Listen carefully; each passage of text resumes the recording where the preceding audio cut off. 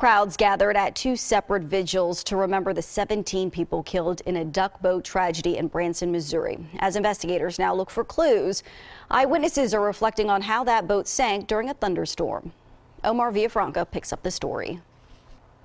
Table Rock Lake looked idyllic Friday, the opposite of the horror that unfolded a day earlier when a duck boat capsized in stormy weather with 31 people on board.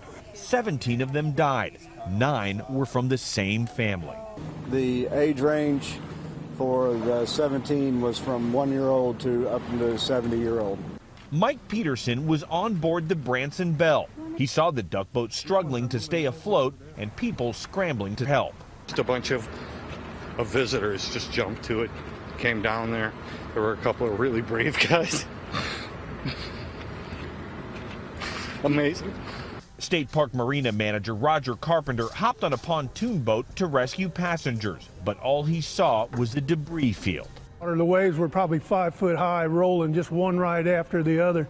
Life jackets everywhere. It was just a chaotic mess.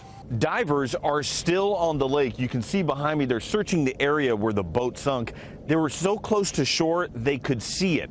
Duck boats by law do have to have life jackets, but passengers are not required to wear them.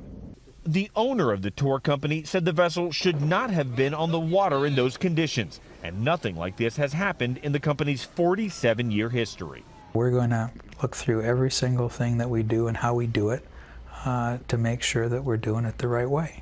The boat is submerged 80 feet below the water surface, and crews aren't bringing it up until Monday. Omar Villafranca for CBS 3 Eyewitness News.